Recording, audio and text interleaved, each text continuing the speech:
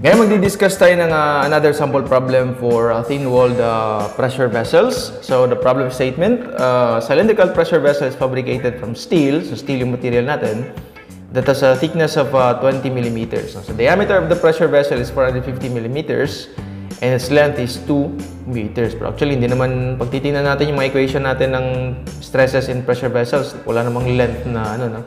But anyway, it's given, determine the maximum internal pressure that can be applied if the longitudinal stress is limited to 140 megapascals and circumferential stress or the tangential stress is limited to 60 megapascals. So ngayon, binigyan tayo ng mga allowable stresses for our tangential and tangential and longitudinal stress. So anyway, ang kukunin lang natin dito is P, no, or the internal pressure that can be applied.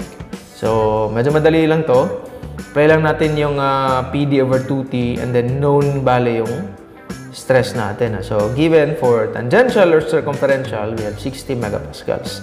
The diameter is given as 450 millimeters and then we have thickness 20 millimeters. So, therefore, you will have P equals 5.33 megapascals. Okay?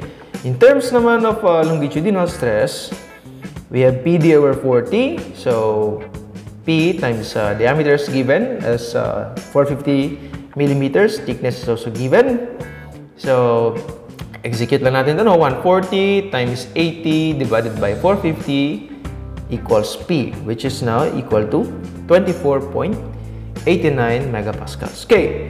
Now, with this given allowable stresses, there can only be one single value for P that would satisfy both allowable stresses. So, para mag-maintain na safe yung vessel natin, kailangan nating pumili ng P, no? Based dito sa mga nakuha natin.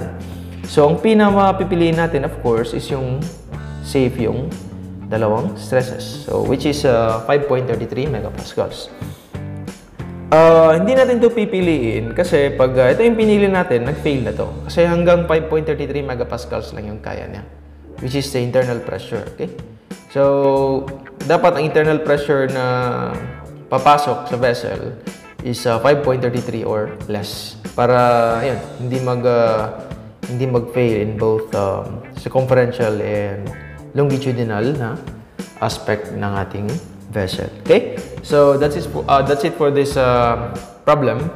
So, thank you again for joining. So, medyo madali lang to, no? And then, see you sa next lesson natin. Thank you.